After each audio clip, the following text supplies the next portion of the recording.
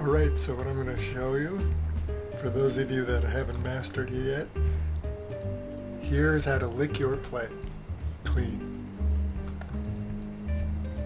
Now, a regular plate, you know, you can figure it out for yourself. I thought I'd go to the next level and show you the more tougher ways, which is licking a saucer, because you got that, it's kind of a bowl.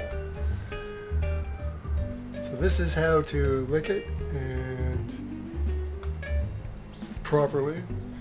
You might get a little sauce on your nose because it is a saucer, but you know, you can practice. So I've actually got a lot of hummus in this. I put a little too much. So first let me just drink a little bit out.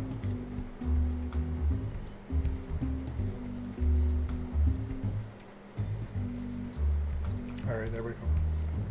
So what you want to do is you want to tilt it. And you want to start on the outside and kind of work your way in on angles.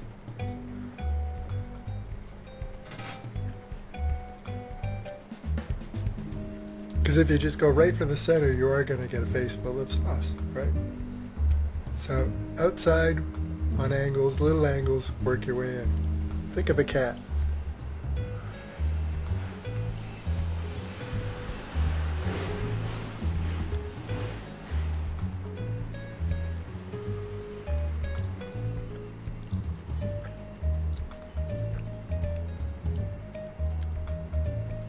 See? This has got to be a unique video. I'm going to check and see if somebody's done a video like this. Alright. Let's get this puppy licked.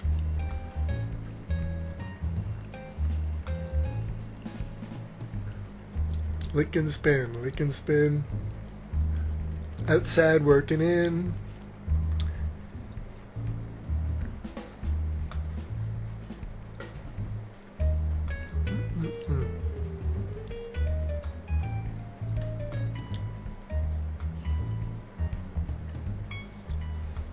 Hope this isn't grossing anybody out.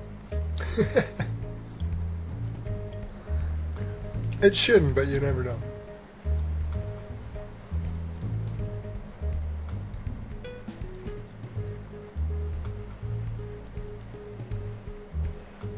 We're almost done. So as you can see, I worked my way. And I do have that tiny spot on my nose, the tiniest spot, but that's it.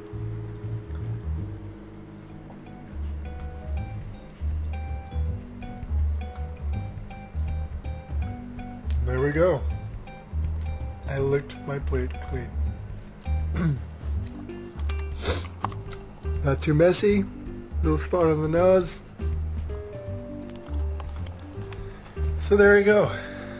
So now you might be wondering, what the hell was that?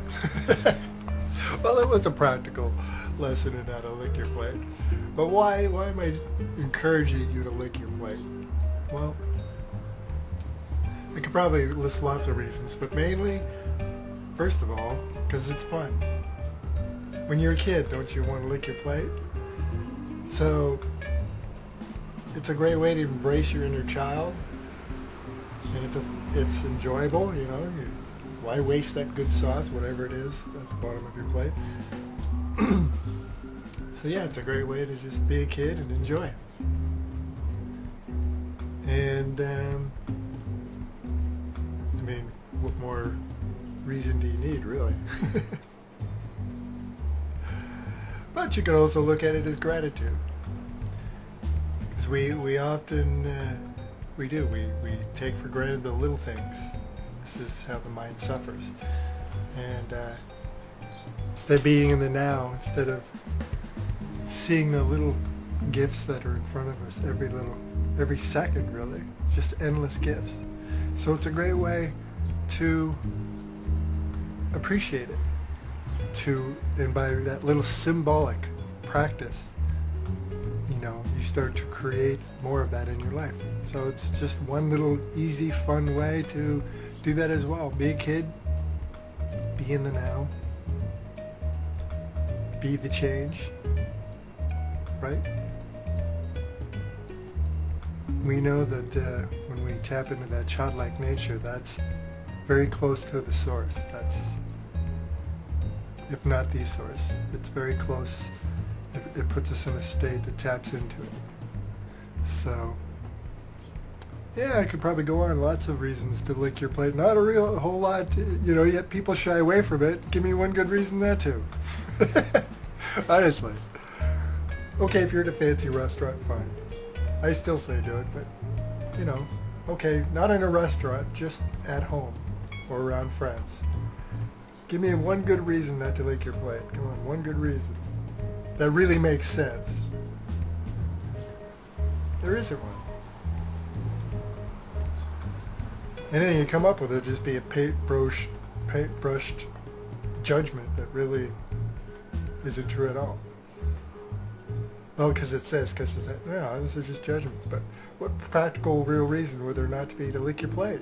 You want to waste food? You want to waste the opportunity? Just tap into your inner child, be in the now, practice gratitude by relishing